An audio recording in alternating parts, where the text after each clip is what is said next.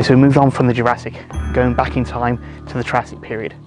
Now I'm here on top of Green's Hill, and right behind me is this fantastic cliff face, which is from the Middle Triassic period. At the very top of the cliff, we've got the Tarpauli Formation, and then about halfway down we've got the Hellesby Formation.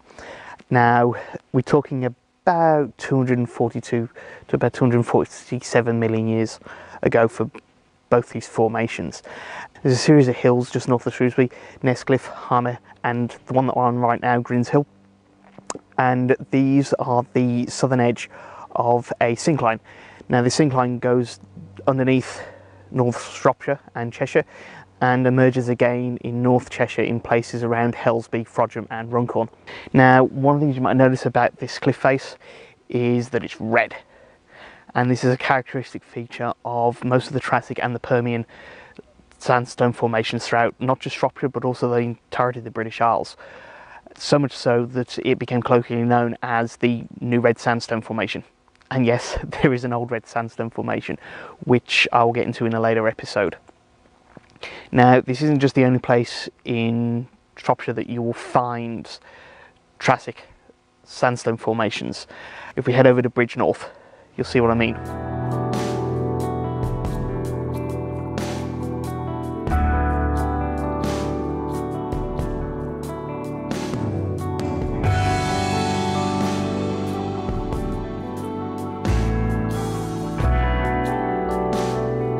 Right now I'm in the Hermitage Park just above Bridgnorth, and the cliffs behind me just here are part of the Triassic Formation.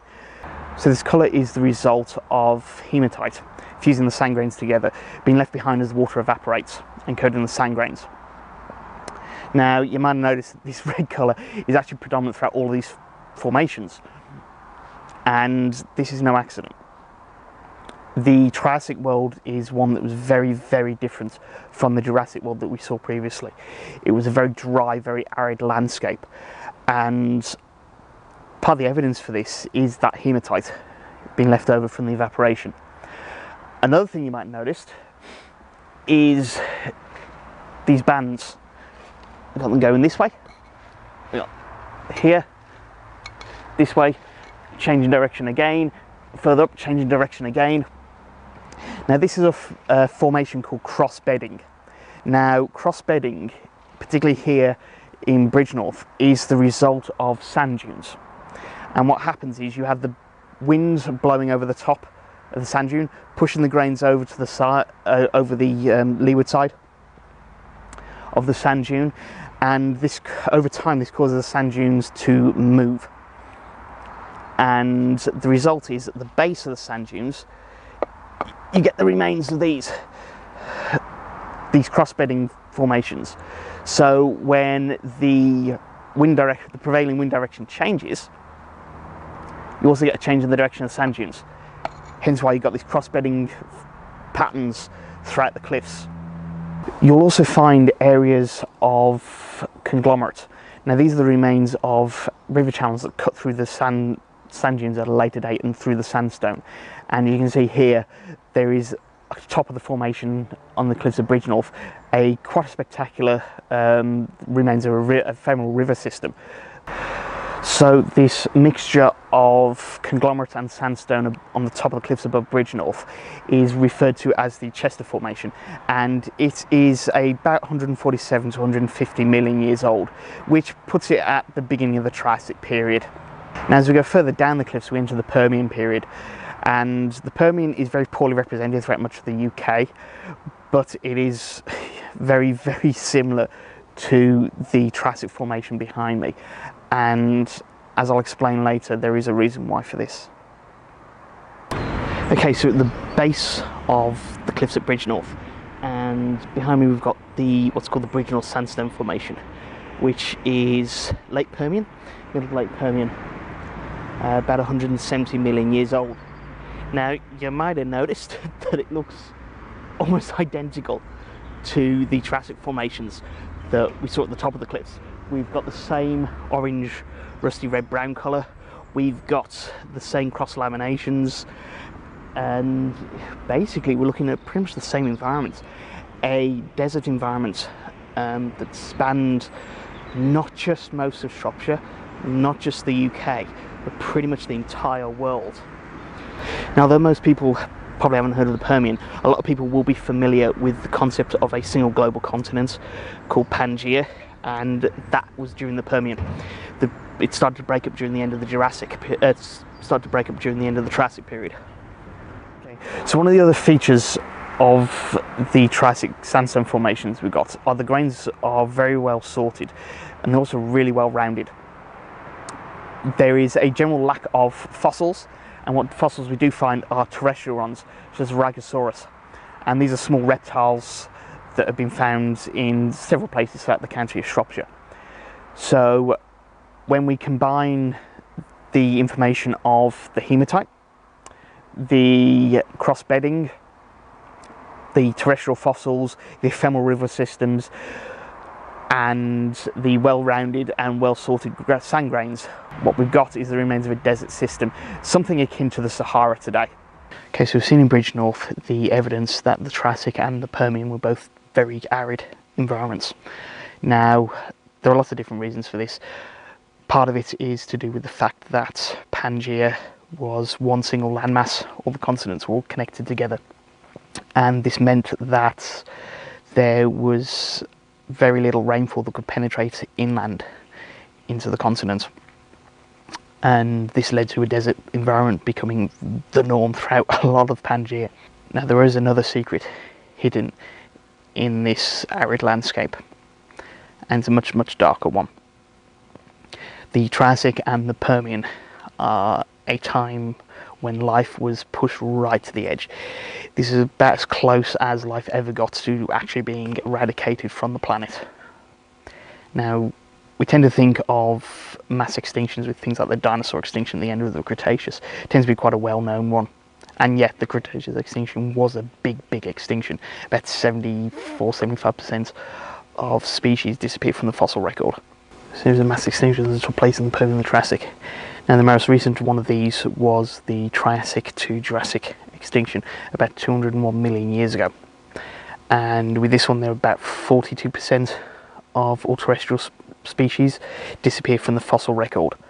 Now, the Triassic extinction is linked to the breakup of Pangaea and a large period of volcanic activity known as the Central Atlantic Magmatic Province, which can be found in parts of Western Europe, Western Africa, Eastern South America and Eastern North America. Now, that was a big extinction in a world where life had already been pushed to the limit. That really caused some problems. And as I said, it led to the rise of the dinosaurs as the dominant land animals on the planet. About 230 million years ago, about halfway through the Triassic, there's a Carnian pluvial event, which is basically a break in the arid conditions that are laid down in the rocks behind me. And what happened was it rained for about 2 million years. And although it's not evidence in Shropshire, but other parts of the world start to see coal forests start to emerge again. Now, the Carnian pluvial event is linked to the Wrangian basalt volcanic activity that took place in Alaska and Western Canada at about the same time, and this changed the atmospheric composition and led to increased rainfall, and it allowed rain clouds to penetrate into Pangaea to provide some much needed rainfall to this arid desert. Now, the Carnian pluvial event caused the extinction of one of the great survivors of the Permian and Triassic, which is Lystrosaurus, and a whole bunch of other dicynodonts also became extinct at this time, and this gave the leg up to the archosaurs and lepidosaurs, which eventually led to the dominance of pterosaurs, plesiosaurs, ichthyosaurs, and of course dinosaurs. Now, before that, the early Triassic, there was the Smithian-Spathian extinction about 249 million years ago. Now, this one was a predominantly marine extinction, and the temperature of the oceans in the tropics had really risen up to about 40 degrees Celsius. Now, to put that into comparison, the Gulf of Mexico is the hottest part of the oceans today, and that has summer temperatures around about 26, 27 at its highest. So we're talking a bathtub hot for these seas during the beginning of the Triassic. Now, this increasing temperature meant that species that couldn't handle the heat went extinct. We lose about 40% of bivalve species during this event, and other mobile species fled towards the poles. And this sees the emergence of more modern species of coral. And then there's the mother of all extinctions, the end Permian Triassic extinction, which took place about 252 million years ago. It is the biggest mass extinction in the fossil record, far outstripping the end Cretaceous one that took out the dinosaurs. We're talking about massive extinction and a dramatic loss of biodiversity that really took most of the Triassic period for the Earth to recover. Now, part of this is down to the fact that the world was a very harsh, hot and arid environment to begin with, which always pushes life to the edge when there's such a lack of water. But there was one particular event that really pushed life to the extreme, and it's related to a massive area of volcanic activity centered around Siberia in Russia, known as the Siberian Traps. Now, the Siberian Traps was an event called a flood basalt, which there really isn't anything in the world right now that compares to a flood basalt. The earth opened up and it poured out massive amounts of molten rock and volcanic gases, and it did this for close to 80,000 years, and it covered an area of about 70 million square kilometers, which is almost the size of Europe, with kilometers thick layers of volcanic rock. Now, this had the effect of changing the atmospheric composition, making the atmosphere more toxic. It also ignited a lot of the coal deposits that had been laid down before the Permian during the Carboniferous, which again caused some significant problems. So you end up with this very toxic atmosphere. It also led to increased acidification of the oceans, something that we're concerned about here in the 21st century as well. They led to the release of methane hydride, which again was a greenhouse gas that leaked out into water in the oceans. Now, this would have been bad enough, but the actual existence of Pangaea also helped to exacerbate the problem. Pangaea was one single landmass slapped onto the side of the Earth. Now, what this did was this caused problems with global ocean circulation. So you end up with essentially dead zones within the ocean that became anoxic, so complete lack of oxygen within the water, and this killed off a lot of the marine life, and it's one of the reasons why marine life suffered most during this extinction. Now, one of the knock-on effects of the anoxic environment within the oceans was you end up with a preponderance of anaerobic bacteria, and one of the byproducts of these anaerobic organisms is hydrogen sulfide. And this hydrogen sulfide is also toxic to most life, and it led to the increased poisoning of the oceans and the atmosphere. And a funny little quirk of the hydrogen sulfide is that when it's in the ocean water, it's actually pink. So if you'd have seen Earth from space during the end Permian mass extinction, you'd have had a pink-purple planet. So as the organisms that lost out, pretty much everything lost out. One group in particular of note are the trilobites, which had for hundreds of millions of years been one of the dominant animal species within the oceans. Now, because of the anoxic conditions, it was a lot of bottom-dwelling organisms that really suffered during the end Permian extinction, and the trilobites was one of them.